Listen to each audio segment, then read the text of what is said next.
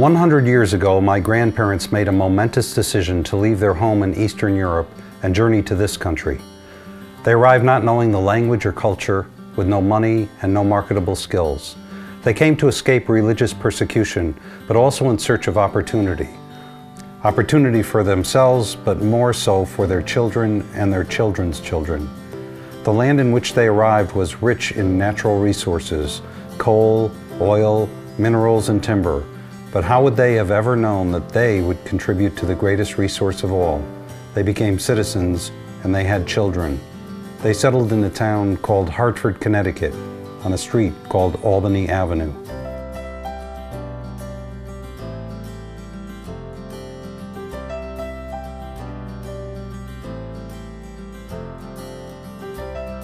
Albany Avenue was a great place to be raised. When I was a kid, I had great-grandparents, grandparents, aunts, uncles, cousins. We all lived in that area. Great school system, plenty of places to go, beautiful park, Keeney Park. Everybody was happy. People didn't have a lot of money, but in those days it was just a very happy, safe, great place to be a child.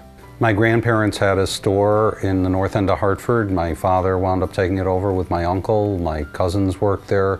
That was a place where they really enjoyed the community. As a matter of fact, in my father's last days, I asked him the best times in his life, and he told me it was in the north end of Hartford because of the relationships he had with his customers.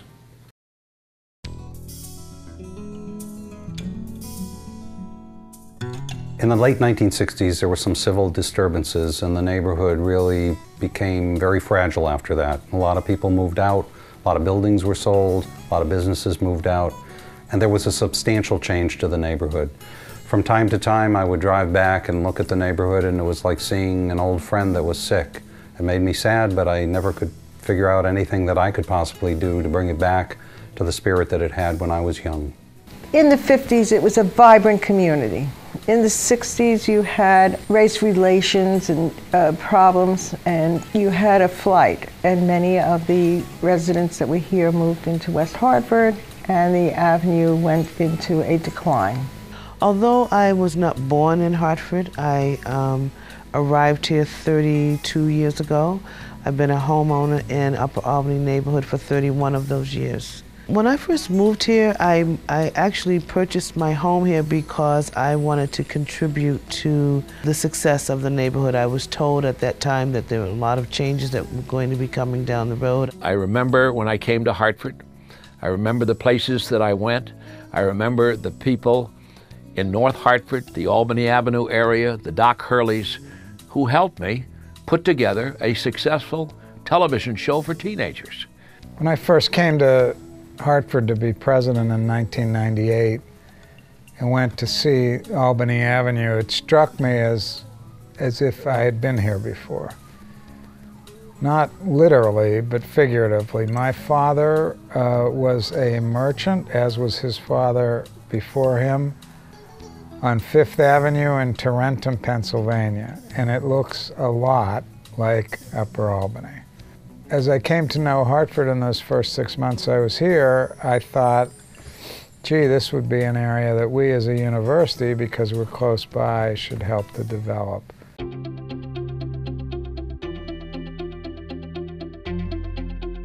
The Upper Albany area is one of 17 neighborhoods in the city of Hartford. It's a critically important area. It's a major thoroughfare from the city of Hartford to the Avon, Simsbury, West Hartford corridor.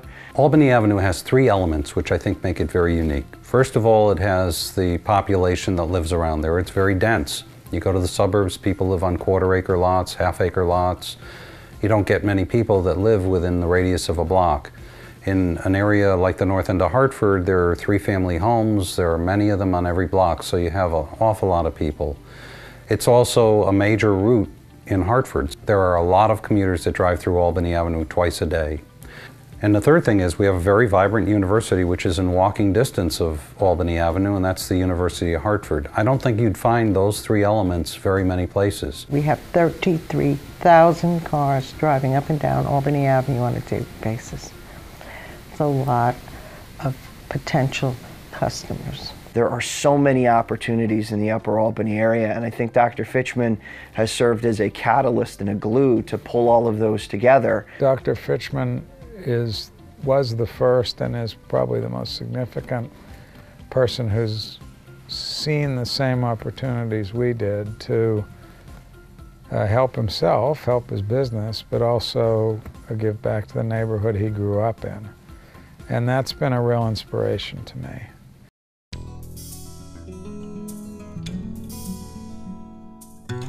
Because I'm involved in a number of community organizations, I knew that Dr. Fitchman was looking for some space to open another branch of his business. I had taught in the North End of Hartford. My son had taught in the North End of Hartford, and later on we have our medical office in Manchester. We used to see patients from the North End of Hartford. And one day my son said to me, "Dad, why don't we open an office there?" And that was an epiphany to me, and it seemed to me the one way that I could give back to that neighborhood that I had enjoyed so much and had helped my family out so much. And so we began the search for a building and built a building and opened up a medical clinic. Going back to your roots is a very important thing. It shows caring, that what you received when you were growing up was positive. You're coming back, you see it's in a negative position, but you remember the positives of what this place was, what this avenue meant to him, to his family. I'm a big champion of learning about your past so that you can understand who you are in the present. And he's a perfect example of that. He knows where he came from. He has moved his business back in part to reconnect with the neighborhood that he lived in. It's got to be unbelievable for him to think back when he was a kid and what his parents did and how much they left there and how much they loved it, because he's told me this. And now Dr. Fitchman is a part of the group of people that is really bringing Albany Avenue back to what it was when he was a child.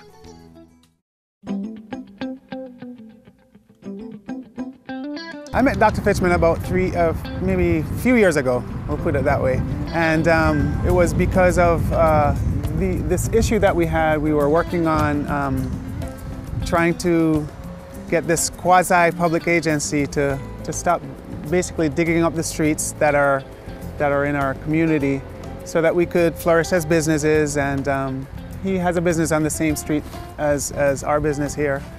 So we sort of got together as merchants to talk about the issues, and that was sort of the beginnings of when we met. You've got people that work together. Doctor is right in the middle, working with all these folks that are part of that neighborhood. And here they are, and they have an influence. Let me tell you something. If they need something, Doc will be on the phone with the mayor. And it happens. And I know that he has met with, oh gosh, so many executives. But the point is, it's still the people. I think what we needed in this neighborhood was to identify some new energy, and we've done that, young and old, and working together and working on a strategic plan for the community through the Upper Albany NRZ, working with all of the various organizations and agencies in the neighborhood on the Upper Albany development, and Friends of Keeney Park, just putting all of these pieces together, working together on one community vision. I think we've got the right formula now to move forward. For a person that never got involved in anything in their life, I'm now on 7 committees in that area, and we are all dedicated to trying to get this neighborhood to be better for the youngsters and people that need jobs, and better for the senior citizens, and just have more goods and services. It's a fantastic neighborhood. It's authentic. You've got wonderful people there, and you're going to find things in that neighborhood that you wouldn't find in the suburbs. But we do need to get some of these more sophisticated elements into it and get it looking a little friendlier. I have no doubt that that's going to happen.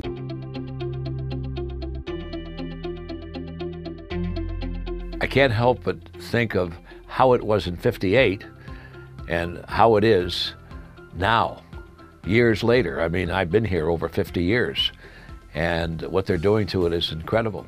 I think that Upper Albany is primed, probably unlike any other neighborhood in the city of Hartford, for a significant explosion in a very positive way. As a merchant community, the vibe is definitely up. I mean, people are thinking about the future. People are, thinking about, making improvements to their properties. You see it happening. The first thing that happened that helped change the neighborhood was Scott's Jamaican Bakery opened on Albany Avenue. And it's a very popular place for people not only in the neighborhood, but people that come from outside the neighborhood. It's a great building, it's clean, they've got flowers out front, nice canopies, and people are attracted to that.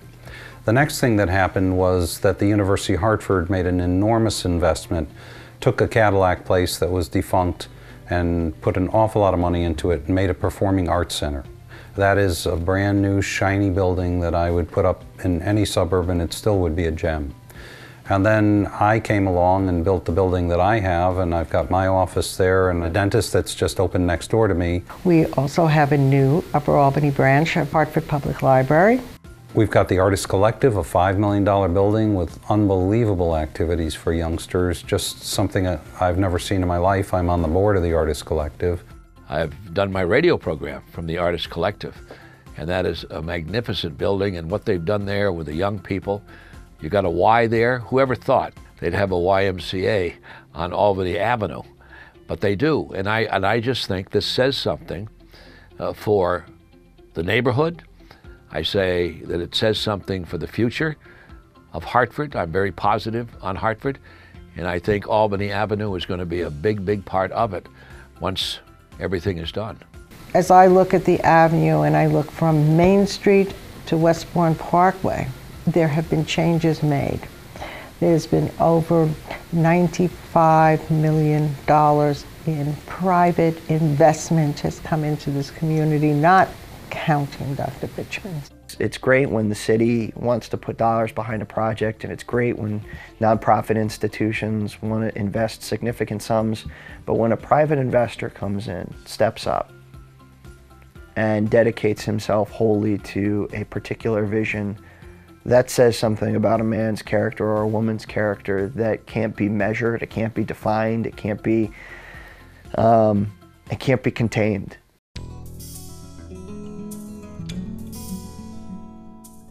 If I could predict the future, I think what will happen is one by one, small businesses will come into Albany Avenue offering things like bagel shops, donut shops, clothing stores, coffee shops, restaurants, nice sit-down restaurants, pizza parlors, grinder shops, you name it. And when that starts to happen in that environment, it's going to become a destination. And people will no longer drive through Albany Avenue on their way to work. They will drive to Albany Avenue on their way to recreate. You know, Richard sits on a number of community organizational boards, and he's a man with great vision, and I'm so happy to be partnering with him. So when he bought that building, we all knew that it wasn't just going to be that building, because you can't just buy a building and put up a nice shiny new building and think that's going to take care of the rest of the blight in the neighborhood. We know that he has a vision for other properties, and we're looking forward to him being able to redevelop other properties, and in addition to the streetscape that's going to be coming through here in 2015, and the facade program that Upper Albany Main Street has just gotten the first bit of funding for. So when we finish, we plan to have a complete street and create an area of destination. You know, my three favorite words are passion, inspiration, and hope. And Dr. Fitchman has planted those three words in the citizens that surround Albany Avenue. And that spells success. I've talked to him, I know what he's doing, but where I really measure the difference he's making is when people from the Avenue talk about him. I had an experience about 6 months ago going into a meeting with the Upper Albany merchants, most of whom I've worked with for a while, and he's right among them. What a great example. Come to a Merchants Association meeting and sit there with a person who runs a day spa or hardware store or a Caribbean market. It was very inspiring, and I was just impressed by how easily they accept him. In some ways, I think it's generated from his family. He's got so much love for his family. They come first in his life. It's been a real eye-opener for me, and he's been a great inspiration. And I think that all of those qualities sort of funnel into this man who, in his humility, wants to do really great things for people who he thinks really deserve the opportunity. That kind of spirit of seeing that as a vibrant commercial strip in Hartford, as a gateway to that community, is so important to our collective futures. And so what he's doing should be, he's a groundbreaker, he's a pathfinder, but it should be an inspiration to all of us who trod those paths.